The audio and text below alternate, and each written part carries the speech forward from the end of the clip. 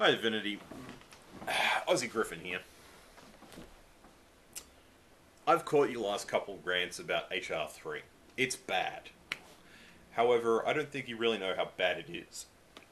That's because HR3 is one of a very long string of moves to deny almost everybody healthcare unless they fit into a very, very narrow band, or maybe I should say a very, very narrow price range.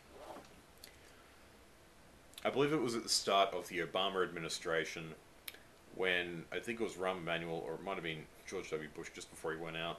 Either way, the American Legion, you may have heard of them, was rolled in there and told that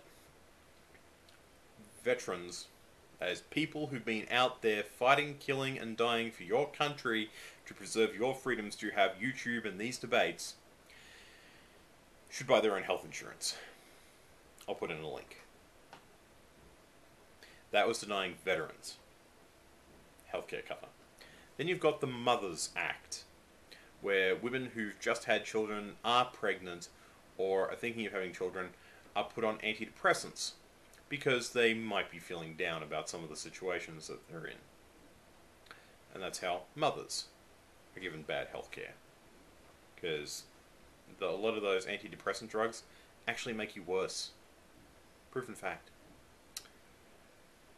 Once again, I'll put links to both antidepressants making you worse and also to the Mothers Act. Then, joy of joys, you've got Obamacare. And it's not a panel so much as a single doctor can say that quality of life is not going to be served by extension of life.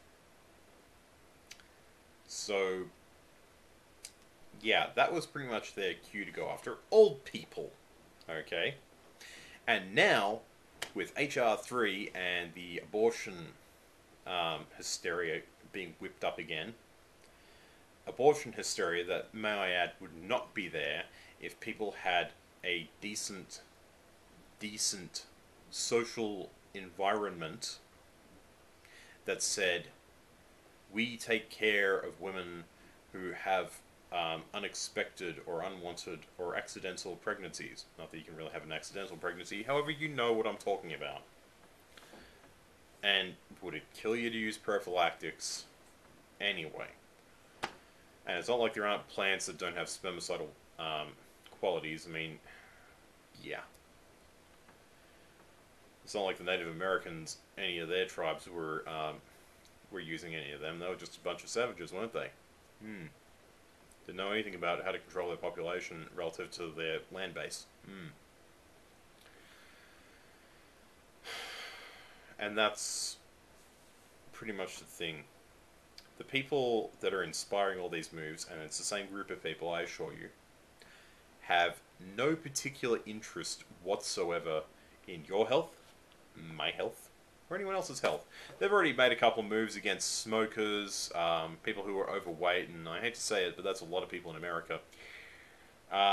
Anyone who's basically ever eaten anything with corn syrup in it, congratulations. So, yeah, it's more a case of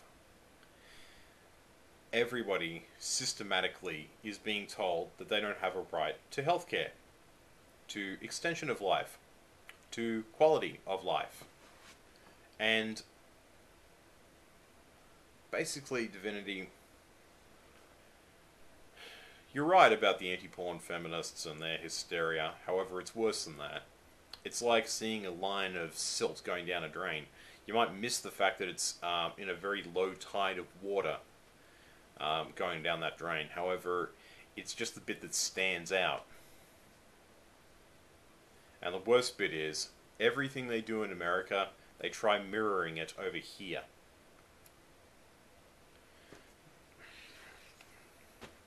So, HR3, bad thing, maybe part of an even worse thing. And trust me, this is not the end. No. No, it is not the end. You're just seeing one manifestation of a much darker agenda. And eventually, They'll give you all of the... They'll give you all the reasons to love them, and they'll turn out to be lies. Like that Obamacare stuff, some of the people he talked about as, this kid can't get a treatment because of damn medical companies. And it turns out that Obamacare didn't help out that kid.